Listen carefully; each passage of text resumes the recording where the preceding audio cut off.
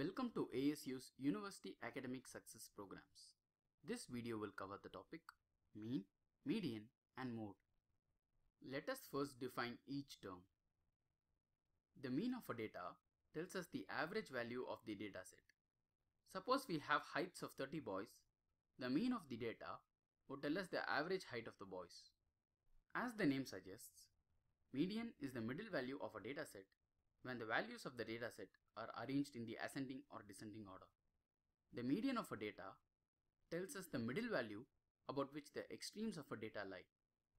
Mode is the most repeated number in the dataset. Okay, given a dataset, how do we calculate these quantities? Let us consider an example.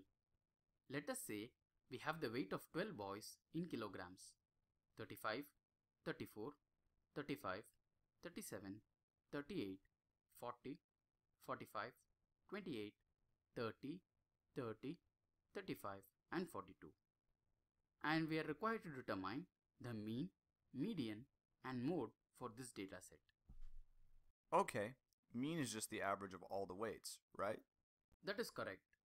In order to determine the mean of the dataset, we take the average of all the values. The mean of this data would be 35 plus 34 plus 35 plus 37 plus 38 plus 40 plus 45 plus 28 plus 30 plus 30 plus 35 plus 42 whole divided by 12, which equals 35.75.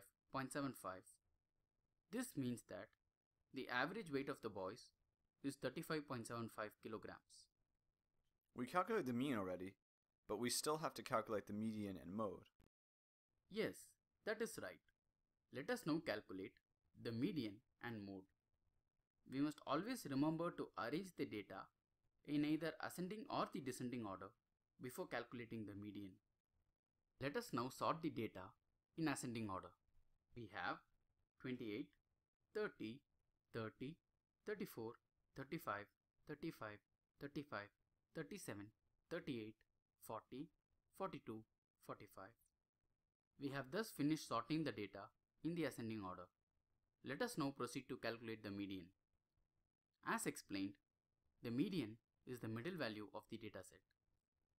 The formula for median of n values is the mean of two central values if n is even, the middle value when n is odd. There are 12 values in this dataset and thus the median would be the mean of the two central numbers. The two central numbers are 35 and 35, thus the median is 35 plus 35 divided by 2, which is 35. Now let us calculate the mode. To calculate the mode, we would look for the value which is repeated the most number of times.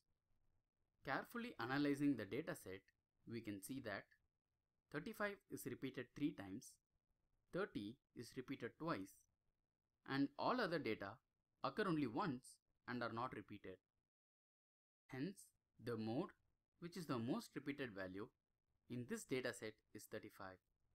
Okay, I think I understand, but just to be sure, can we do another example? Sure, let us consider another example. Let us say we have the number of trees that are planted per day in a week by a non-profit organization. We thus have 7 data: 102, 101, 104, 106, 105, 98 and 96. And let us say we are required to determine the mean, median and mode of this data. In order to calculate the mean, we have to take the average of the data.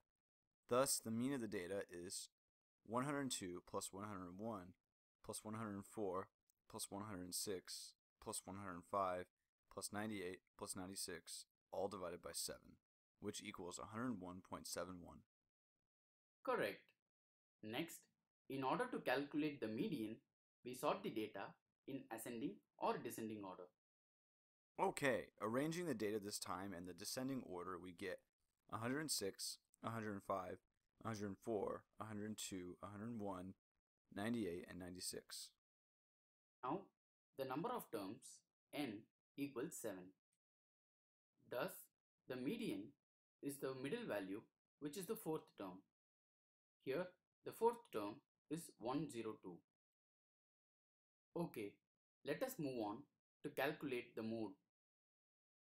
Mode is the term repeated most number of times, but here there is no data repeated more than once.